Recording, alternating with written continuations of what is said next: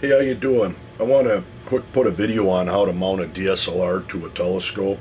I'm running a Celestron Nexstar 130 SLT telescope. I believe it's a 5-inch. They're not very expensive, and they do work pretty well. And I purchased a T adapter mounting system to adapt my Nikon D5100 to the telescope, and there's two ways you can do that.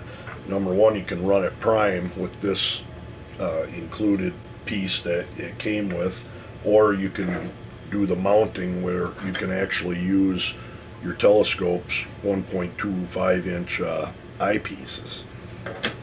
Now to get started, you're going to have to take this piece here, which is the actual T adapter, to mount this kit to your camera, and it mounts on just like any regular lens would. Locks in place. Now this camera only running manual with this on, otherwise it's saying it won't read a lens.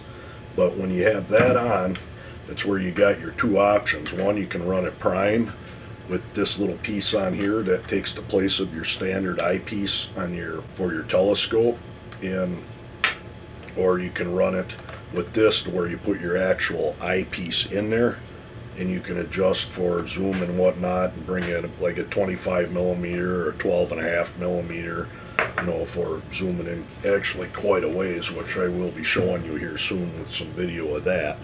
But we'll move on up to the telescope itself, the mounting system for the lens.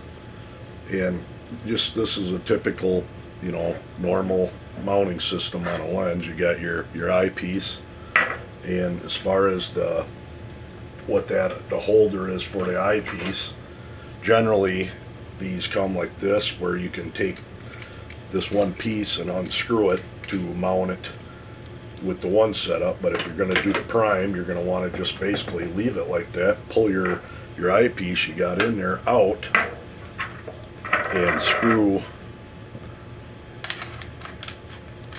this adapter onto the end of the T-mount, and that's going to drop right in to the telescope, and you're going to run it prime from what they call it. Now the other option is we're not going to use this little adapter for that, take the place of the eyepiece, and we're going to do is screw on this larger piece. Like I said, this all came as a kit off eBay. It's probably $60. You're going to take this outer piece, screw that onto the end of the T adapter on your camera,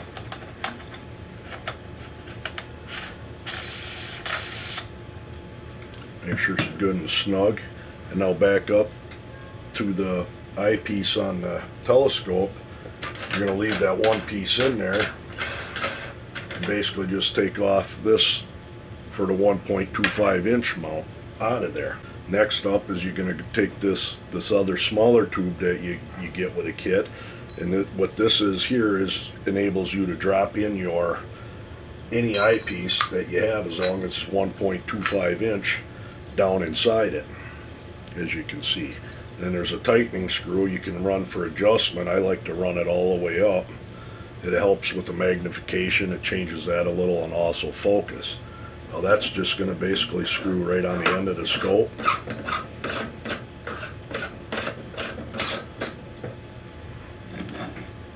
And then you're going to take your camera, and that's just going to slide right over the top of it.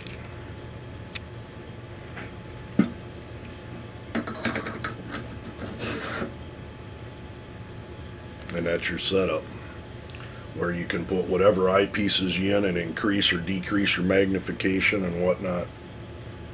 So let's go outside and do a little test for the zoom and just how well you can see with this thing. And hopefully at some point in time I can get some shots of the moon in that and put a video on that. Alright, that fire number, like I said, is 300 yards out. This is roughly what the unaided eye's view looks like looking towards that fire number. Now let's switch over to the camera inside the telescope with that 25 millimeter eyepiece. There's that fire number, that's approximately 300 yards away is what we were just looking at. But that's with a 25 millimeter eyepiece. I'm going to throw in one more and see how close we can get. As you notice, just a little bit of wind will move the camera. Alright, right here I'm using a 12.5 millimeter eyepiece, and that's again over 300 yards away with that fire sign there, and wind's blowing a little bit, so of course it's moving the tripod. Now we'll focus on a silo on that barn that's about a little over a half a mile away. Here's that farm with that silo and barn with that 25 millimeter eyepiece, and you're talking well over a half a mile away.